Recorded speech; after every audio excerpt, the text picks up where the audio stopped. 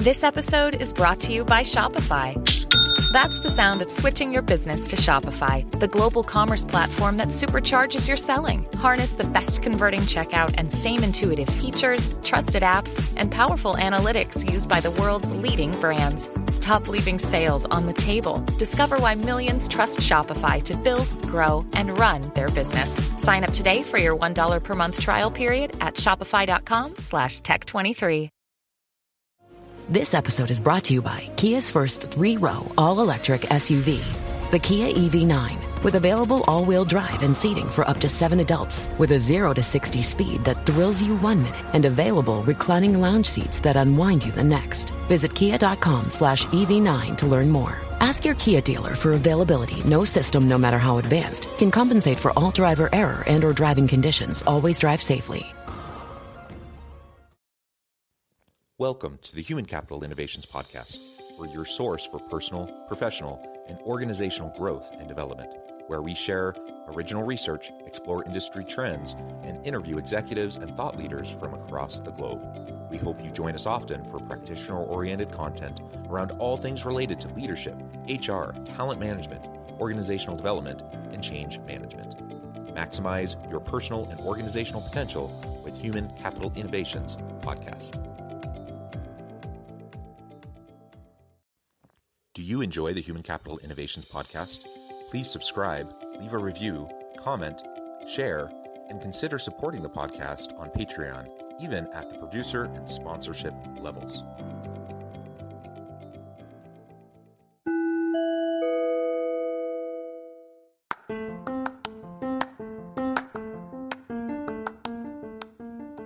Welcome to the Human Capital Innovations Podcast. In this HCI podcast episode, I talk with Ben Richardson about the impacts of COVID-19 on the learning and development industry.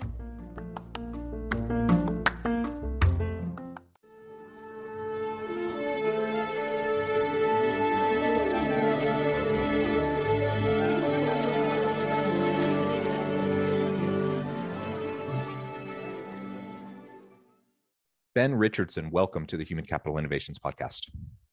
Thank you for having me. Yeah, it is a pleasure to be with you today. I'm super excited to be talking with you about the learning and development industry. We're both in this space, spend a lot of time and energy here, and I know you have had a long storied career in this space. We're going to be talking about it generally, but we're also going to be talking about the impacts of the pandemic and really the last 2 years of disruption and what that's had on the impact that that's had on the learning and development industry.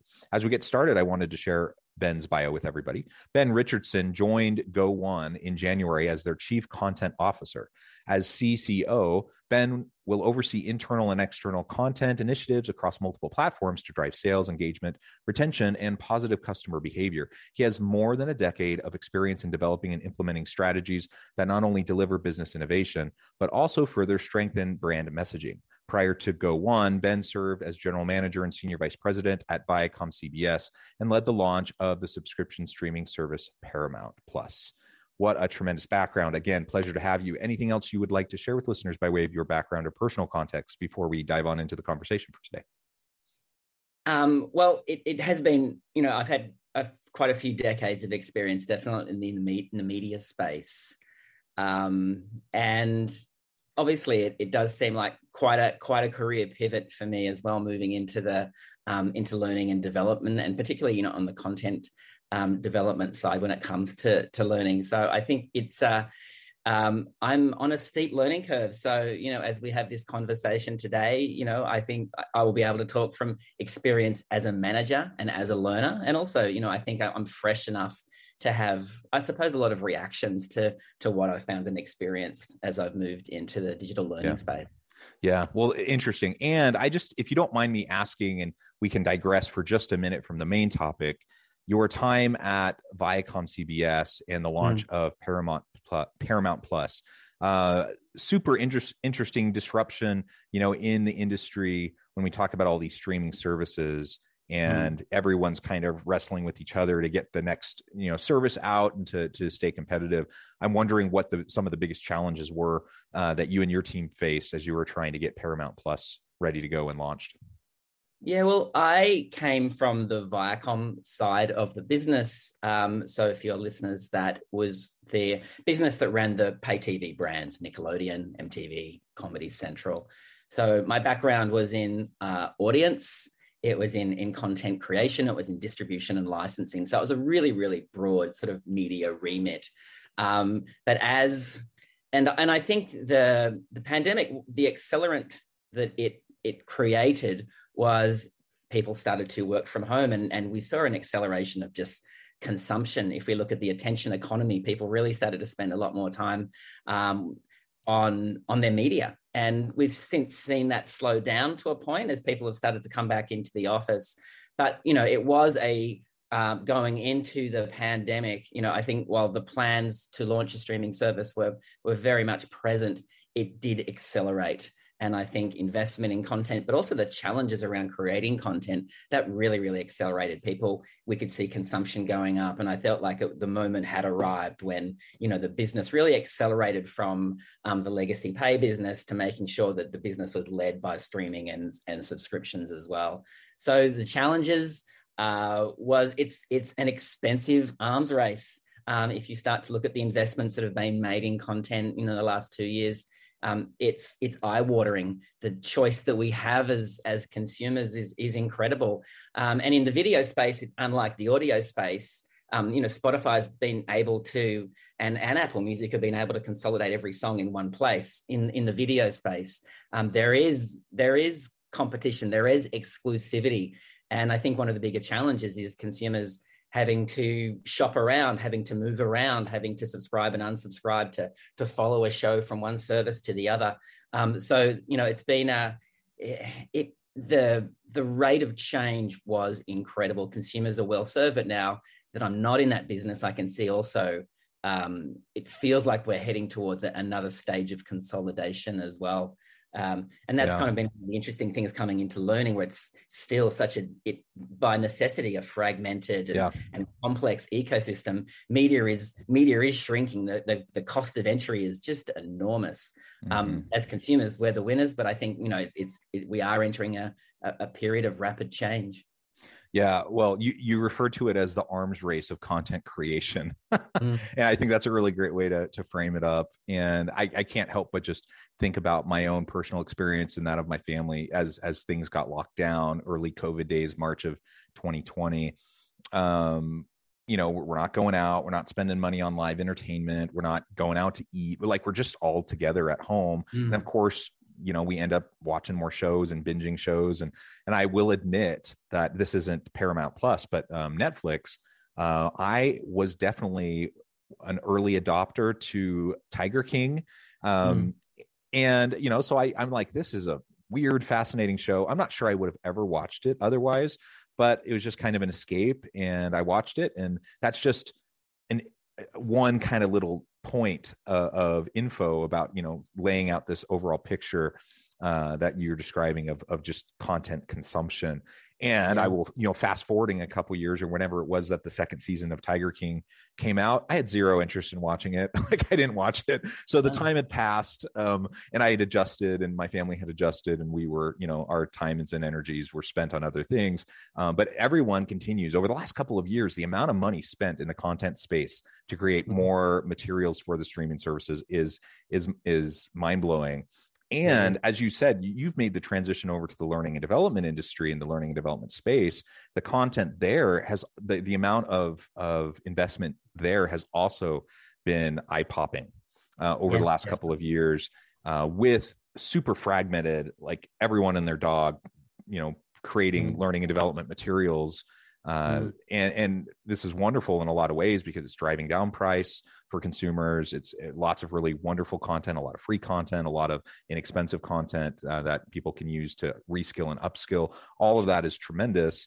And yet we'll still have to figure out long-term what this is going to look like moving into the future, whether that's, various forms of consolidation or whatever. And that's really where I want to go next. We can dig into talking more specifically about the ins and outs of learning and development and the industry. But I'm also, maybe first we can talk about the impacts of this acceleration into content creation over the last couple of years due to the pandemic and COVID. what, and now that you're in this new position, as you said, this new learning curve, you're in this space, what have you seen with fresh eyes coming into the space, and where do you see things going, say, in the next couple of years?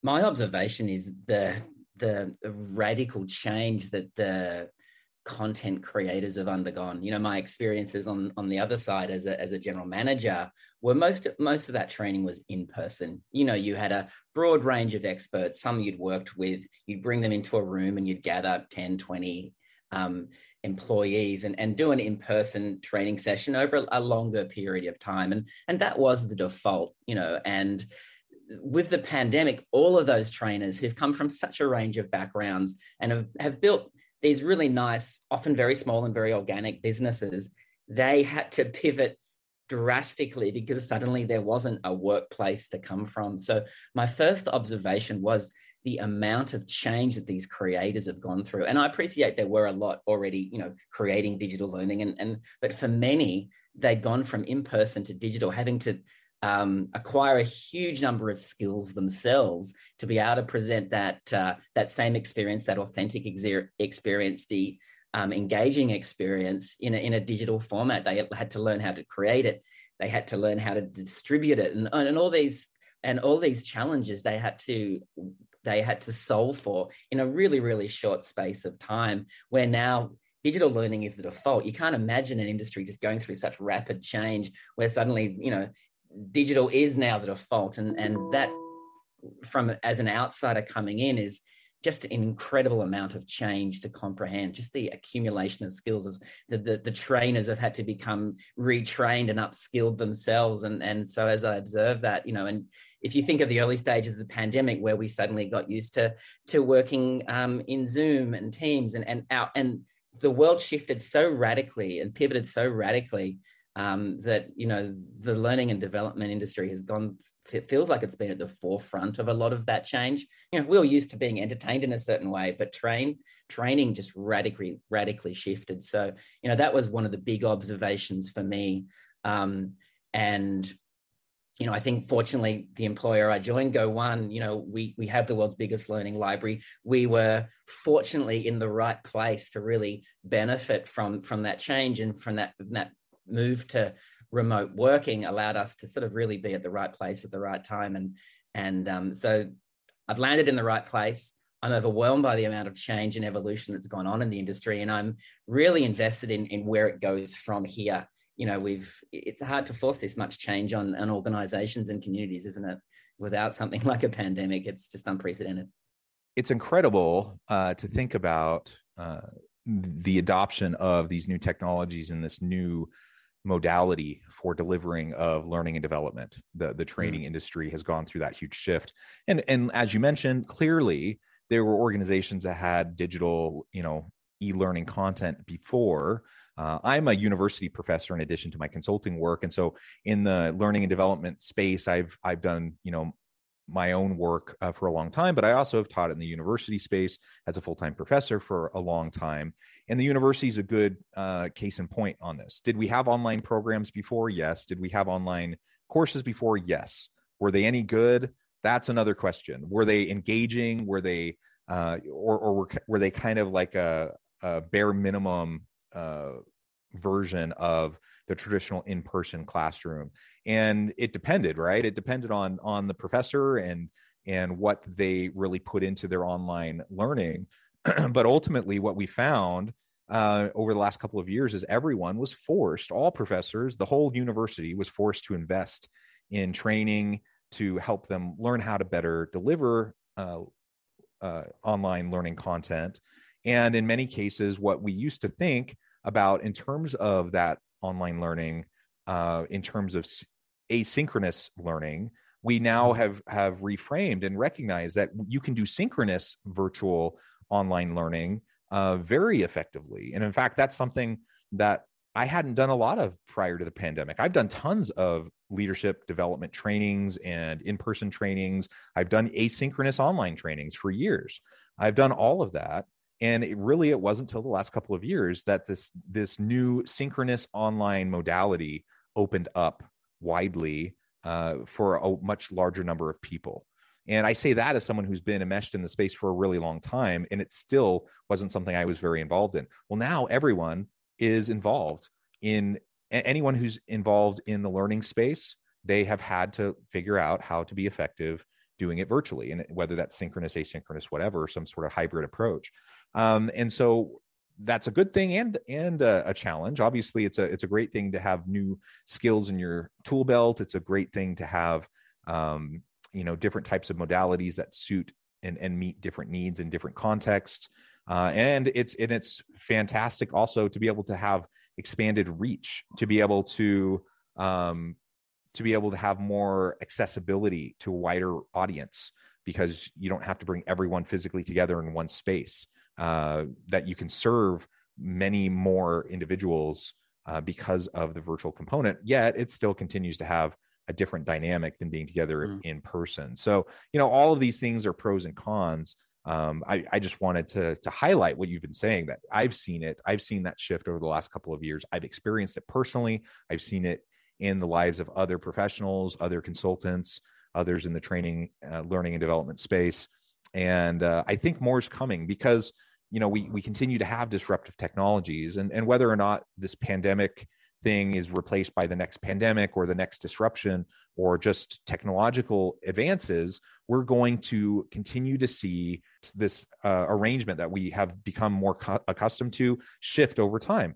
You're going to have things like the metaverse. You're going to have virtual reality training sessions and those sorts of things that I honestly haven't really wrapped my mind around totally. And I'm not really sure what that'll look like. Any thoughts on some of those kind of out there in the next 5-10 years, technical developments that will change this industry even further?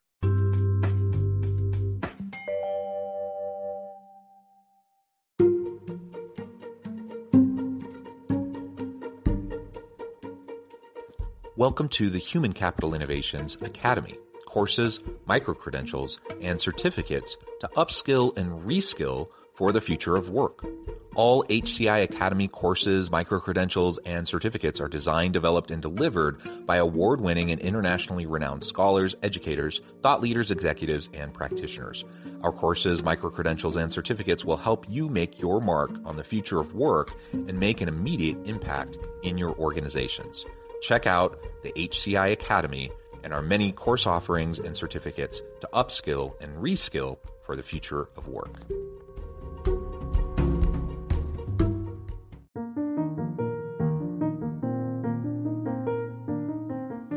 Check out our new weekly LinkedIn newsletter, Alchemizing Human Capital, exploring industry trends via original research and interviews with executives and thought leaders from across the globe.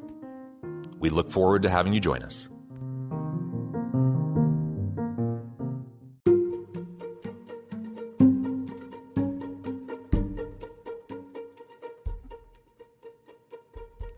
Check out Human Capital Innovations magazine, Human Capital Leadership.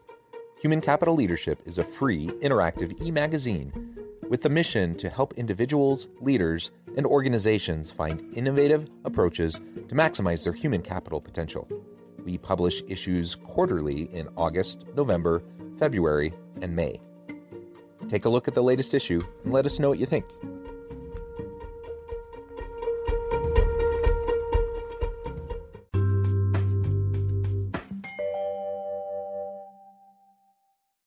Yeah, so I mean, even a shorter time frame.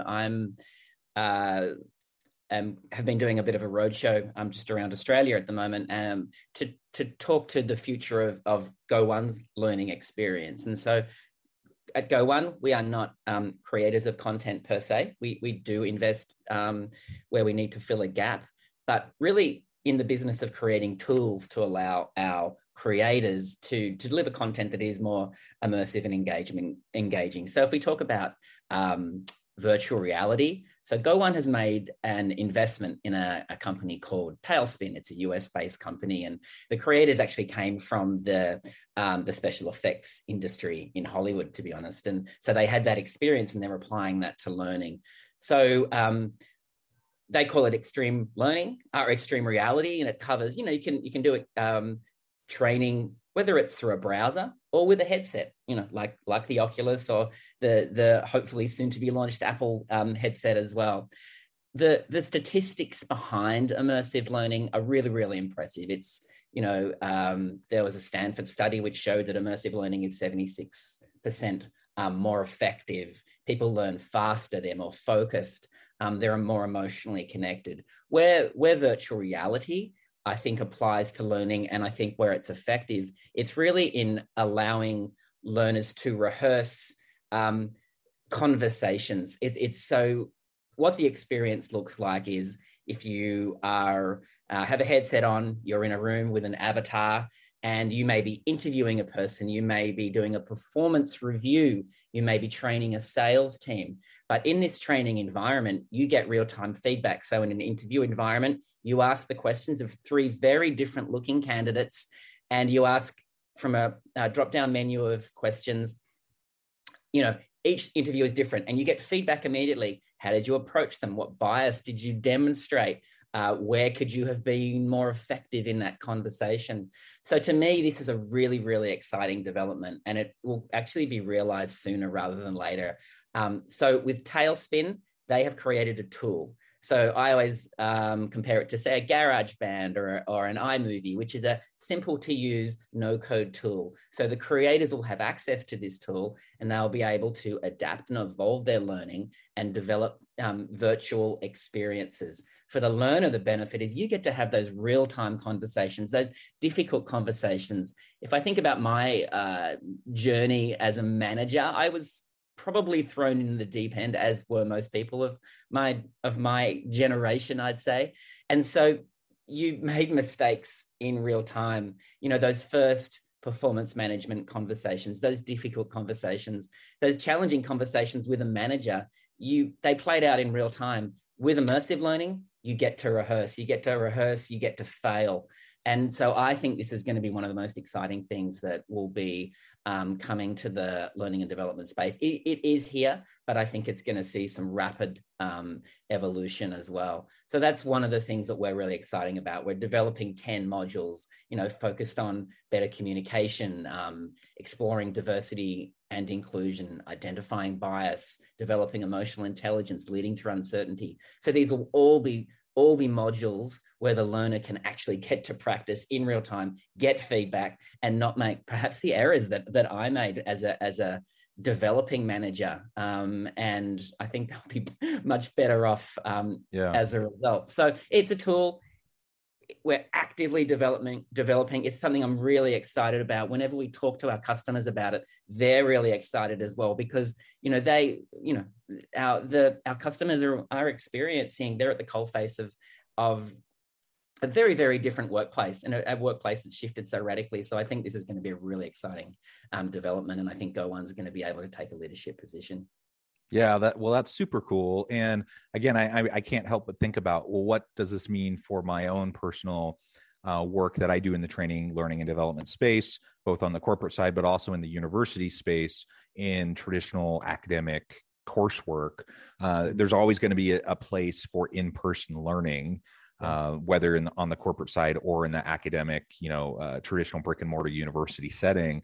But more and more people really are craving that flexibility and the accessibility that comes through these various high engagement kinds of online learning opportunities. So this virtual reality approach, high fidelity opportunities to connect with other people in meaningful ways in a live format, I think that's going to play a tremendous role moving forward. And I know for myself that's something I'm definitely going to have to pay more attention to. I'm going to have to reskill and upskill myself a bit. And I have tons of training in this space. I know what I'm doing, yet I'm not fully, aware of all of the emerging technologies.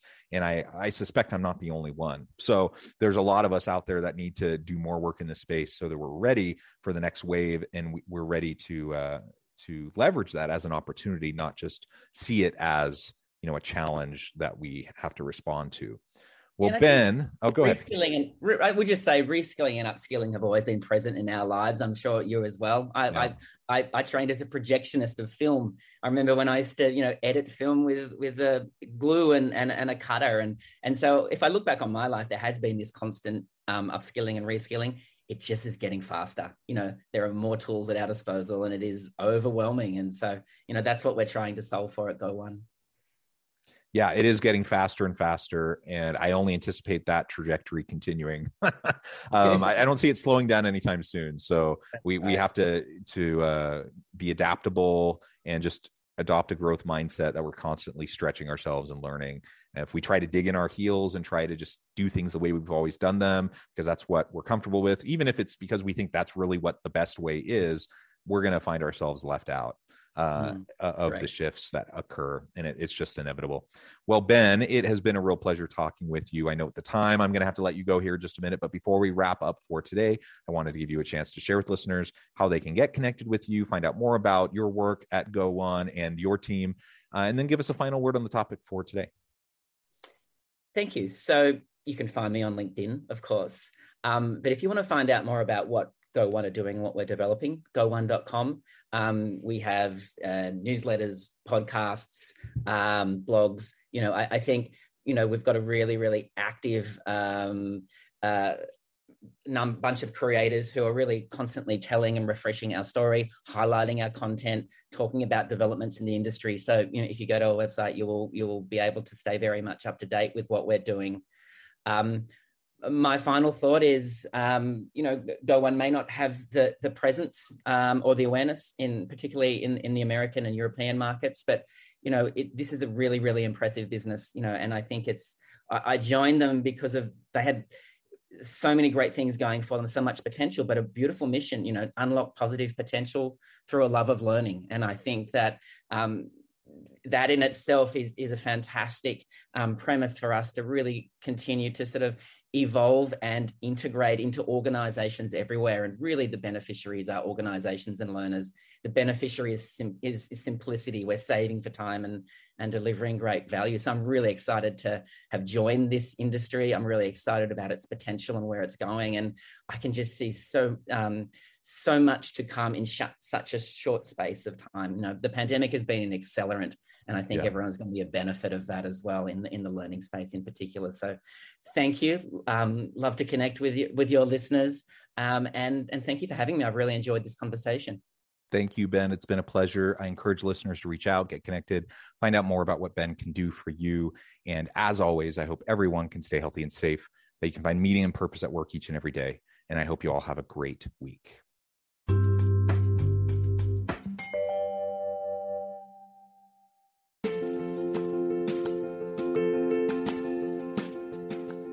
Check out my new book, The Future Leader, Creating and Transforming Next-Gen Organizations. Stemming from 2 decades of professional experience and over 600 in-depth interviews with executives, thought leaders, and scholars from across the globe, The Future Leader will help you explore the ordinary, everyday actions that will help you to prepare to lead in the future of work, to respond to an uncertain future, and to produce extraordinary results for individuals, teams, and organizations.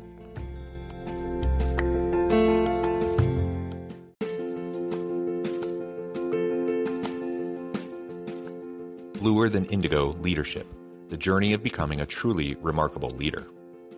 Early in my adult life, I learned about an Asian proverb that translates as bluer than indigo. If you think about the color indigo, it is a brilliant, deep, and vibrant blue, what some would call the bluest of blues. To have something that is bluer than indigo is rare and truly remarkable. Contrary to popular myth, there is no one-size-fits-all or cookie-cutter approach to effective leadership.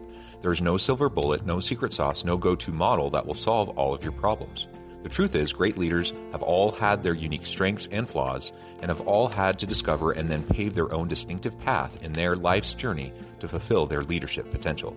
Bluer Than Indigo Leadership will help you discover your own path and explore those ordinary, everyday actions that will help you respond to an uncertain future and produce extraordinary results for individuals, teams, and organizations.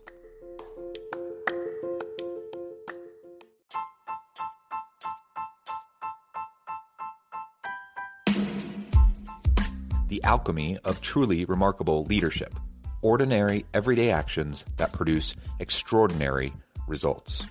Consider how the nature of work has shifted over the past 50 years. With increased globalization, rapid technological advancement, and the shift in economic composition, the average job of today looks very different than the average job of 50 years ago. What will the jobs and organizations of tomorrow look like? Moreover, what does this all mean for organizational leaders? What are the core competencies and capabilities of organizations and their leadership that are prepared for continued disruption and geopolitical and socioeconomic shifts?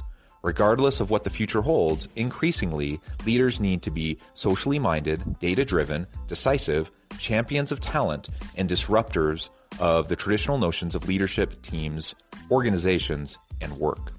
The alchemy of truly remarkable leadership will help you to explore your own leadership competencies and capabilities and consider ways to apply and implement them into your workplace and personal life.